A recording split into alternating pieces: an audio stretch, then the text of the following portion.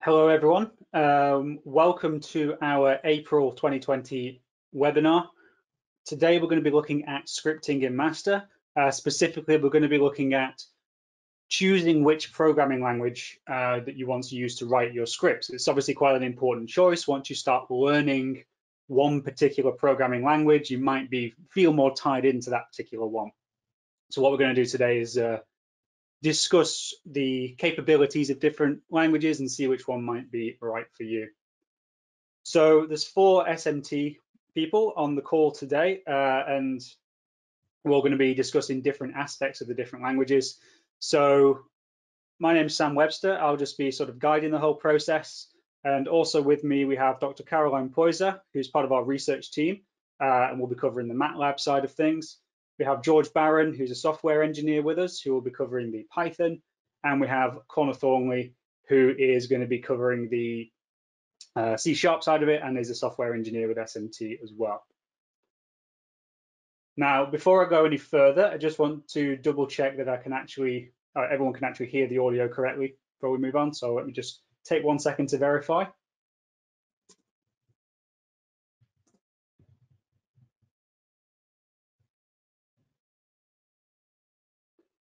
Okay, cool. Okay, so a bit of information again on this webinar. So this is primarily a comparison of the 3 main supported programming languages, and that's with respect to actually scripting in MASTA. So in terms of who this is suitable for, it's users who are looking to write scripts within MASTA but aren't currently tied to any particular language. So that could be you just know of scripting in MASTA and haven't had the chance to look into it at all yet. Or maybe you have a MATLAB license somewhere in the company and you're wondering whether or not you should request access to it. Basically, for anyone who needs that extra push in a certain direction for a certain programming language. Now, it's important for me to say that this is by no means an exhaustive list of functionality for any of the languages or for their associated software packages. What we've tried to do is just focus on some key areas which are a bit more critical in relation to scripting in MASTA itself.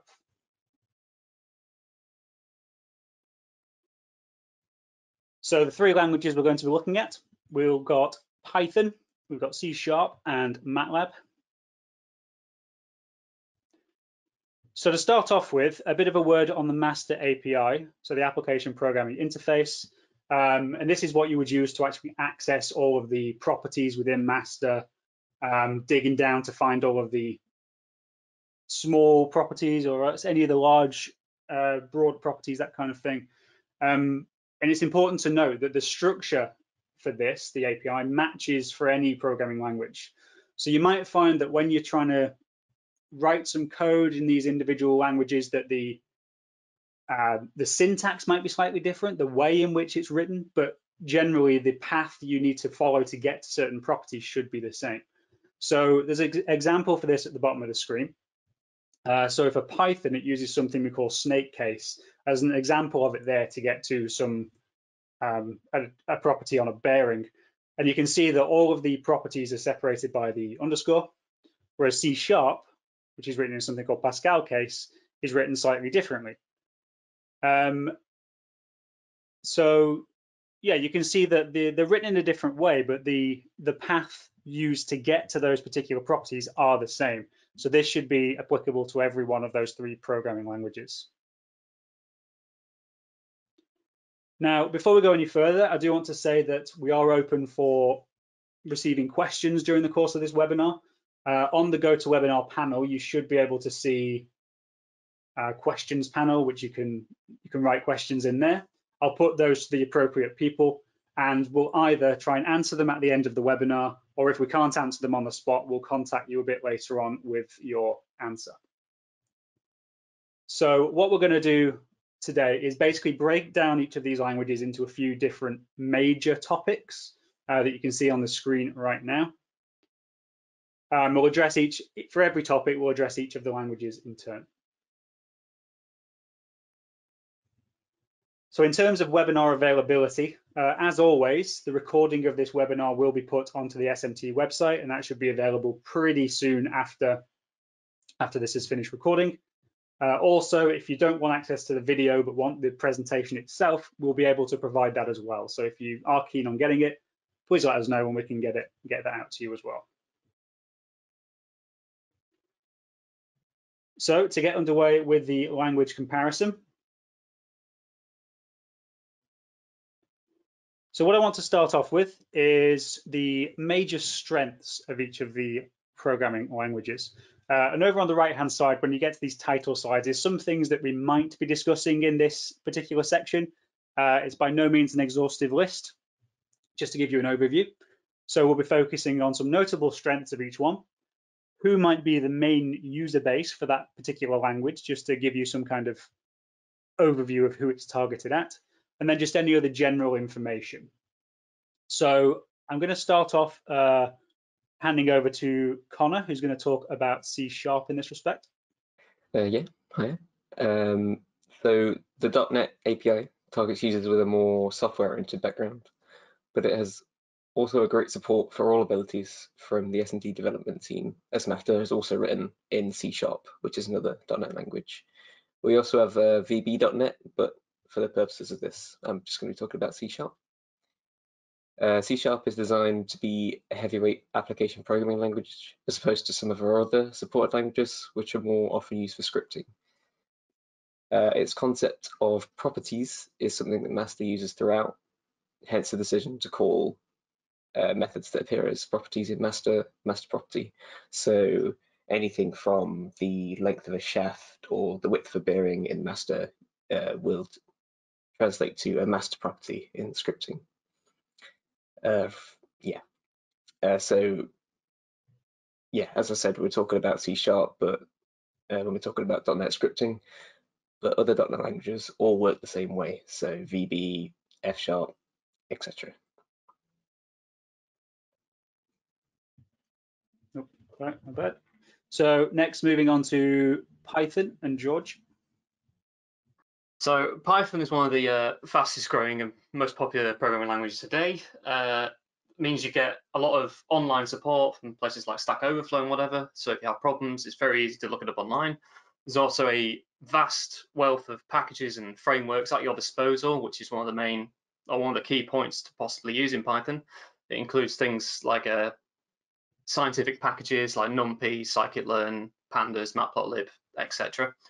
The language itself is very beginner friendly. It's got very simple syntax. You can learn the language very quickly, but it is also quite a powerful and flexible language as well. So just because it's simple doesn't mean it's not also a powerful language. There's very little boilerplate. So in languages like C#, you have to have a bunch of different files, for instance, a C# project and things like that to get going, whereas in Python, you can just have a single file, one single script, and everything can be contained within that. And also, notably, Python is completely free and open source, so you can download it right now if you want, and you can also use any development environment you want as well. And finally, moving on to MATLAB with Caroline. Hi, so MATLAB was designed specifically around mathematical and scientific purposes. So it's made to be very simple for data analysis and plotting. MATLAB stands for Matrix Laboratory. So it was made to do matrix operations very easily, do element-wise operations on data arrays. It's got lots of inbuilt libraries with functions that will take care of a lot of operations without requiring you to have an in-depth programming knowledge. It was designed with engineers and scientists in mind, and from that point of view, it was designed for lots of ease of use, to be easy to get going without having to have too much computer science knowledge. The difference between MATLAB and the other two languages we talked about is MATLAB is a commercial software which you will have to purchase. You will have to purchase licenses to be able to use it. Okay, thank you. So next we're going to go on to ease of use of the software. So obviously quite an important thing if you're not a programmer per se. So some of the main things we'll be focusing on here are things maybe like the file or folder structures. So are you able to contain your scripts in a single file, or do you need a full folder structure to be able to get them to operate? How complex is the syntax you need to get your head around, become familiar with before you can use it? And then even things like how difficult is the initial setup procedure? So are you going to have some background computer knowledge to be able to actually get this thing set up rather than just installing and go? So again, we'll start off with C#. Yep. So C# is well documented and is designed to be used in an object-oriented fashion. It is a compiled language and it requires a few additional files that were talked about earlier that describe the structure of the program. These can be auto-generated in MASTA. In the scripting tab, just near the top, you can click Create.NET Solution. This will also generate all the files you'd need to write C#. Also, as C# is a compiled language, it currently has the fastest runtime of the scripted languages we provide. But that being said, its syntax is possibly the steepest learning curve just because of the extra symbols in the syntax. C# is a strongly typed language. That means you might be required to know what the type of something in your code. So for example, you can see this, the red line, the top red line, shows my design, and the line starts with the word design, which is its type. And on the right side of the equals, we assign a value to that. But as you can see in the second red line, we know what type the variable is because of the value you're assigning it on the right. It says design, so you can omit the first word and replace it with var. You may also notice that each line ends with a semicolon. In C#, this is used to terminate a statement, meaning you can write a single statement across multiple lines. So in these examples, you could move everything on the right side of the equals onto the next line. As long as there's a semicolon at the end of the second line, then it would just be one statement. For any given method, loop, or other block, we surround it in curly braces. This provides boundaries to the code that help the computer throw away unimportant memory. This isn't very important to know if you're just using C# for some basic properties, but it might be quite important if your scripts get quite large or quite intensive to try and improve performance. So here's an example. If you declare a variable within a block of code, you want to avoid accessing outside of that block. So as you can see, the first variable I is an integer and is assigned a value of 0. And in the second block, there's a variable I that is a string and is assigned the string that says 0. But outside of either of those curly braces, I doesn't exist at all. You can also see a link there for more information.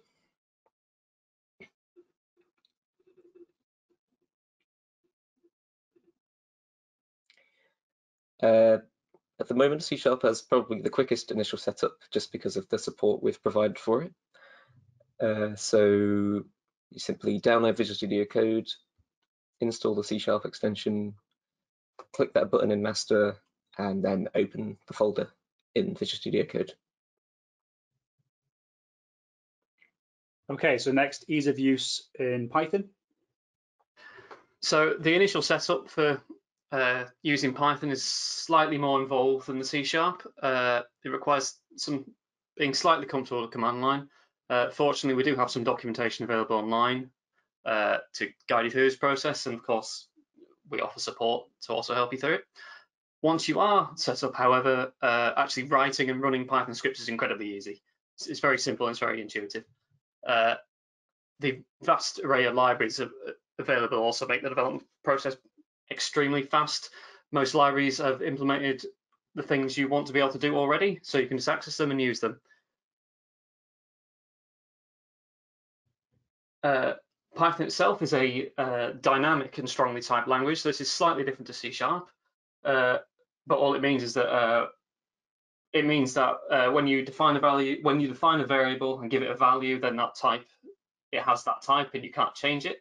However, I have an example here. So it looks pretty similar to the C#, except if you notice where I have my design, I'm using the snake case format with the underscore, but there's also, I'm missing a typing on the left-hand side. So instead of design, my design equals design.load, it's just nothing there.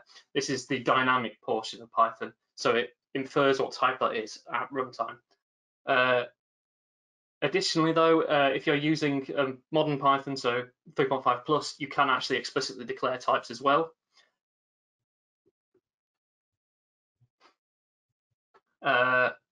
So in C# we mentioned you use curly braces. In Python, it instead uses colons and indentation. So this line here, you can see that there's just no curly braces. You have the top line, which is defining a method, with a colon at the end to say this is where the method starts, and then there's indentation to say this is what is contained within the method. I mentioned this before, but Python does not contain much structure at all. So this is a very, very simple script. It's not to do with the MASTA API. This is just a generic script for finding the area of a triangle, but it just to demonstrate the simplicity of the language. So this is an entire script, and all it has is, a equals 5, b equals 6, equals 7. This is defining some constants. Then we've got a few mathematical equations for S and area, and then we just print something out at the end. And that is an entire self-contained script in Python. So I mentioned there's a guide online. This is just a quick link available if you do want to have help on getting set up with Python. Okay, and then finally moving on to MATLAB's ease of use. So like I said before, MATLAB was designed around engineers and scientists to be very quick to get up and running. There's some different ways you can use MATLAB. So as well as writing scripts like we were talking about in the other languages, you can also interactively use MATLAB. So there's an example on the bottom of this slide of typing stuff in the command window to interactively use it and get instant feedback without having to run a whole script. You can also access some of MATLAB's functionality, such as curve fitting through apps, where you can use a GUI without having to even write code and then generate the code afterwards. MATLAB can be run from a single file script, but it's also structured around being able to split into multiple files to allow reusability of code.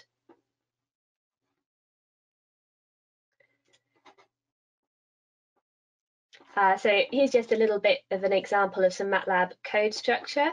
It's fairly minimal. So you can see here we do have semicolons like we saw in C#, but in MATLAB, this is mostly to suppress output. The code will run without you putting in the semicolons. And although we do have indentations in this loop, they again aren't necessary for the MATLAB running in the same way they are in Python. You can see we have the end statements to designate the loops here. One thing about MATLAB is it's weakly typed, which occasionally can be unpredictable. So there's an example here of got two strings added together, and you might expect that it would return a string, but MATLAB will treat the two strings as arrays. So you can see the output in the command window there is an array, which might not have been what you were expecting. So there's a lot of help available for MATLAB. MathWorks provides you with a lot of ways to access this as well. In the command window, you can get help for all the MathWorks functions. So here we've got surf, 3D surfaces. You can also push F1 on things you've written in the editor to pop out help, or there's a lot of documentation on the website, including lots of tutorials and examples and videos. Again, this is all provided by MathWorks for MATLAB functions that are inbuilt. And if you want to install MATLAB, as we say, this is commercial software provided by MathWorks. So you need to go to the MathWorks website and follow their instructions, purchase your licenses, decide what you want. Okay, so next we'll look at the integration with MASTA. I do want to just pause that. So it's going to be split into two things here. So we'll be looking mainly at the methodology of running scripts, And this could be split into two entries. It could either be an internal script, what you might hear the guys refer to as a scripted property, and I've got a little video to show you in a second, or it might be an external script. So that is where it's run outside of MASTA. What we'll also maybe show is a little bit of information on available debuggers within an applicable piece of software, or whether it can be used with that particular programming language. So this video is just showing a little demonstration of an internal scripted properties. And what we mean by this is that they can actually be displayed inside MASTA themselves. So once you've actually written the code and brought it into MASTA, you can essentially use that in an editor or a report as many times as you want. You don't have to then go back to that external code. So it makes it very, very easy to run. Doesn't really matter what this example is doing, but you can kind of see over on the right-hand side that you can bring in, like this has been automatically populated. You can enter data into it as well, and you've got command buttons in there as well, which actually allow you to run functions from within MASTA in terms of code that you've written. And this we have here is an example of an external script. So this particular example is, I think it's a C#, C# script, which is just running inside Visual Studio Code. This is just one example of how you could run a script externally. There are numerous different ways. But what this essentially means is that you're doing everything from outside of MASTA. So you've created your code, you're clicking on the go button, and it's actually opening up a model in the background, running whatever analysis or design or whatever you asked it to do, and then pulling back out some results and sending that to a file or whatever you need it to do. So these are the two types of example running methods that the guys are going to be talking about as we go through this section. So if we start off with C#.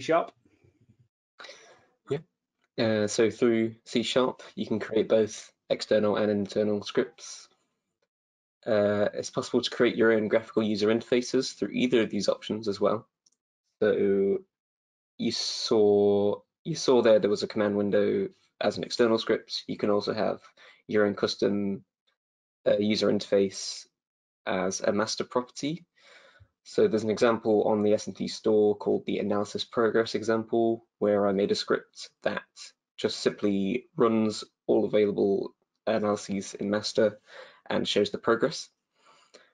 Other software already written in C# or another .NET language could directly interact with MASTA software live. So it's also co-simulation is also an option.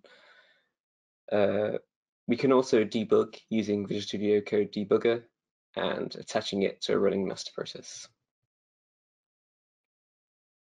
So moving on to Python. So similar to C#, you can create internal MASTA properties or external scripts using Python. That's using our MastaPy package, which is a package we've created to interface with the MASTA API using Python. Additionally, you can generate a template for internal MASTA properties from within MASTA. So this is just an image of an example of that. So I have a property called root assembly script. It is a getter. It is attached to a type or component root assembly, and you can see the generated code there for that. So you can just copy and paste that into your editor of choice and use it. Additionally, you can also use the Visual Studio Code debugger to debug your scripts. This works for both internal and external scripts, and there's a link there for documentation on how to actually get this debugger working for internal and external scripts. And finally, moving on to MATLAB. So for MATLAB, your scripts have to be external. So there isn't any option here to generate a property in MASTA or to run anything having opened the MASTA GUI. So to run scripts in MATLAB, you load the API into MATLAB. And then when you want to run your script, you'll also load your designs into MATLAB. This will mean you have to load the designs each time you want to run it, which potentially can be long depending on what you're doing. It also means when you want to find properties within, you'll have to dig into the design. So there's an example on the bottom of this slide where we're performing a system deflection analysis, and you can see we have to load the design and then index into the design state and then index into the load case. So potentially if you want to find a specific load case in a specific design state, you might have to do some string comparisons here to get there.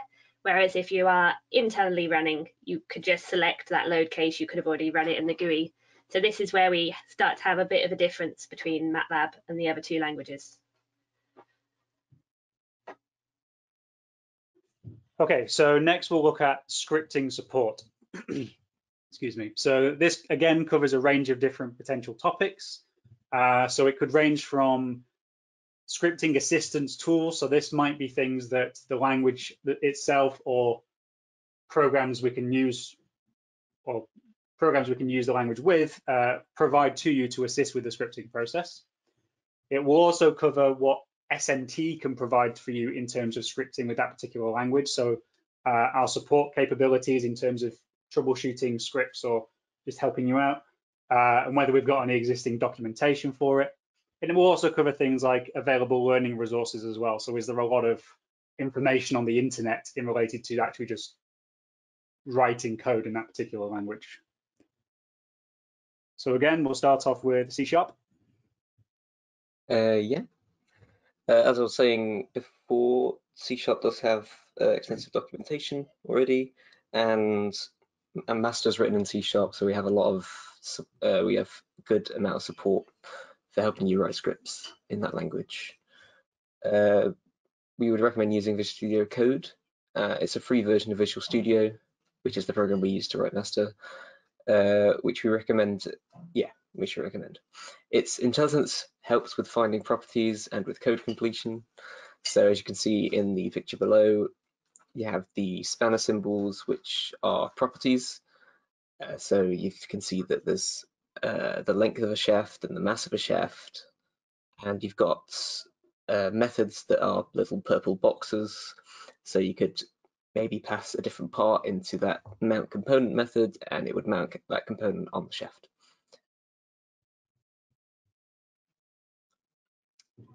The documentation website details the .NET version of the API and provides other helpful learning resources.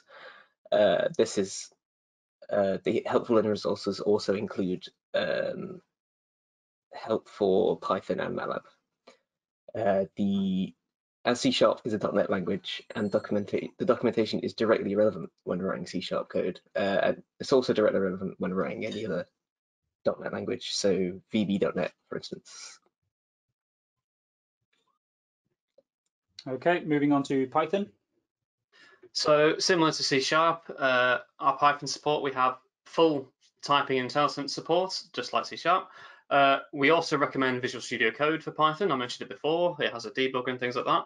But you can also use other IDEs such as Spider or PyCharm. They work just as well. In particular, Spider, if you're coming from maybe a MATLAB background, I've heard it's very similar. This is just a quick image of the IntelliSense working in Python. So once again, you'll see the snake case, and you'll see that I'm on an assembly object. So I'm looking at design properties, and it tells me it is of type design, which is very helpful. You'll also get this kind of thing in Spider and PyCharm as well, though. There is currently no Python-specific reference for the API, so our online reference documentation is for C#. However, the structure of the API is exactly the same in Python. It just has those different naming conventions. So instead of Pascal case, you just use snake case instead, and it's almost identical. We also, of course, have scripting support available for Python. Okay, and then on to MATLAB.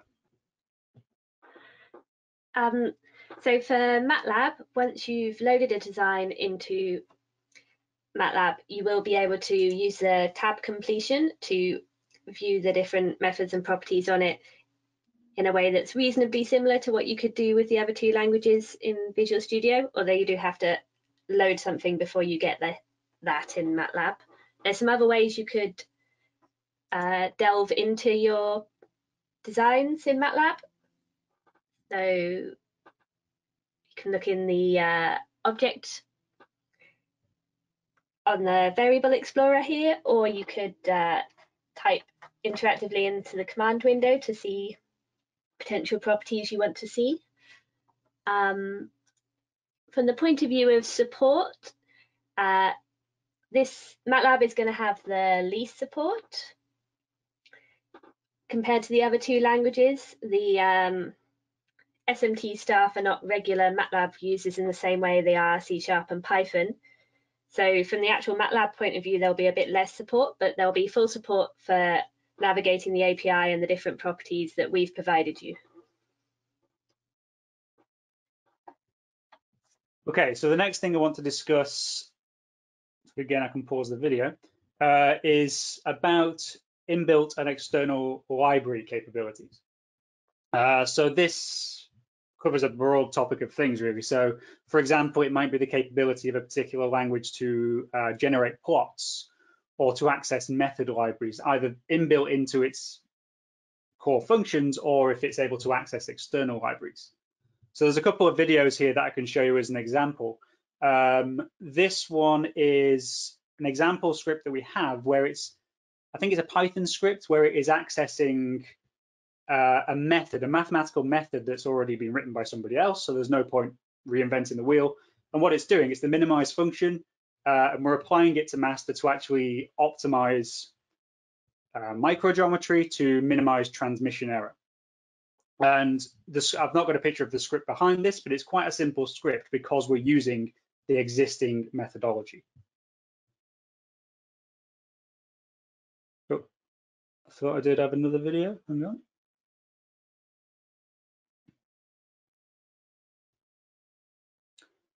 Yes, so here is the other one. So this is an example of plotting that we want to talk about in this section. So this particular script, which I think again, I don't know if this one's directly available or not, is again using Python. It's where we're just grabbing things from MASTA and then just using some of the available libraries for the languages to actually generate plots in a different form or to generate new plots. So yes, just to summarize, this section is going to be looking at the plotting method, the plotting capabilities and the mathematical libraries that we can access using each of those languages. So again, starting with C#. Yeah, so C# has a base class library, which is inbuilt into .NET, and so is already installed on most Windows computers. That provides a multitude of utility methods, so that's complex numbers, simple mathematical functions, that sort of thing. The MASTA API provides the ability to reference other .NET scripts within the C# script. It is possible to include external libraries in C# scripts via adding references to them in each scripts.cs proj file.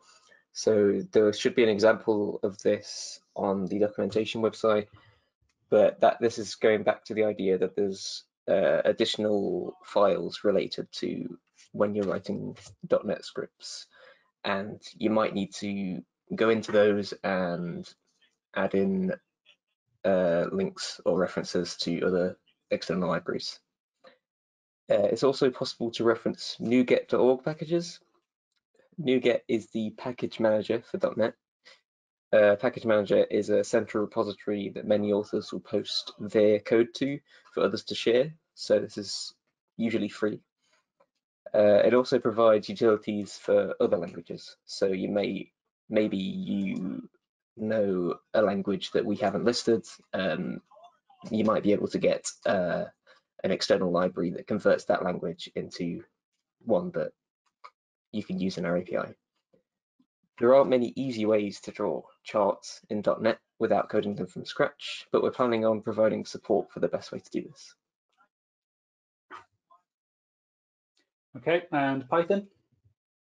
So one of the strongest reasons to use Python is because of the vast amount of packages and frameworks developed for it. So the videos you just saw making use of a bunch of packages, in particular NumPy,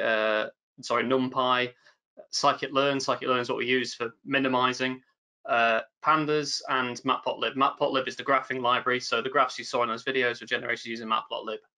It is very easy to install these packages. So in Python, the package manager is pip as opposed to NuGet in C#. To install the package, it's just this very simple line here. You enter that into the command line. So python-m pip, this is how you access pip, the package manager, and then just install NumPy. And then we have a couple of images here. There's a graph there generated by matplotlib, similar to what you saw in the video. It's a very powerful graphing library. There's a lot of things you can do with 2D and 3D graphs, whatever. And MATLAB. So again, MATLAB includes a lot of libraries for plotting, scientific and mathematical analysis. If you go on the MathWorks documentation, you can see there's lots about these, which makes it very easy to potentially use complex algorithms without having to learn a lot of computer science yourself. These libraries are developed and tested by MathWorks for you, so you don't need to worry about any of that. They generally release them all together, so you don't have to worry about incompatible library versions. Some of them might be in additional toolboxes, so sometimes you might need more licensing to access some of the further capabilities. You can see we've got a picture here of a 3D plot in MATLAB. Okay, and then the final section here is just some additional information which didn't seem to really fit into any particular category previous. Just a couple of slides on this one, and I think the first is to do with C#. Yeah, so just something to note is from within the .NET script, it's actually possible to run entire Python scripts or just snippets of Python code by accessing the run Python code method on any master object. You will need to have Python installed, so you will have to still go through all that setup. But it makes it possible to write code in multiple languages. Maybe you've got a team of people who write code in different languages, and then you can maybe reuse that code and make the most of all the languages on offer in the API. So an example of this that I've looked at previously was using C# to manipulate a large amount of data and then plotting that using Python. Okay, and then a bit more on MATLAB. Yes, so MATLAB also in 2014, so if you're using versions of MATLAB from 2014 onwards, has been allowing integration with Python. So you can do that either way, either by calling MATLAB from Python or loading Python libraries into MATLAB. So again, if you've got some previous MATLAB scripts you've written, but now you're thinking about moving to Python, maybe you could look into this as a sort of halfway point. There's some information on, well, there's a link there for the MathWorks website with some information on doing that. Okay, thank you very much, guys. So that's it in terms of the technical content. I hope that's given you an overview of the different languages that we have available. We are still open to any questions that you have, so please do ask away. Just a bit of information on events that we have coming up, or if you want some more training on MASTA, scripting or otherwise. So the first thing to note is that because of the current global situation, of course, that our face-to-face MASTA workshops are no longer viable. So we have moved our training workshops online. We're currently trialing this with a couple of smaller groups, but they're going very well. So if you keep an eye out on the SMT website, we'll soon have access for people to sign up to the training going forward, and they'll cover a range of topics, which will all be detailed on the website. Another thing to note is that we have a growing list of tutorial videos for many different aspects of using MASTA. There are quite a few on scripting there as well, and you should be able to access these at the moment through the SMT portal. If you do have difficulty doing that, please just drop us an email and we'll be happy to send you links to those. There are online versions through, or access through Wistia, which is basically another version of another video hosting platform. So yeah, that's about it from us. We'll stay on the line if any more questions come in, and we'll be happy to respond to them. But thank you very, very much for attending. And I think the next webinar we have planned at the moment is in 2 months' time, which is going to be covering troubleshooting your MASTA model. But I wouldn't be surprised if there's more planned before that, again, because of the current situation. So please do keep an eye on the SMT website. So thank you to all the panelists, and thank you to all for attending. And we'll speak to you quite soon.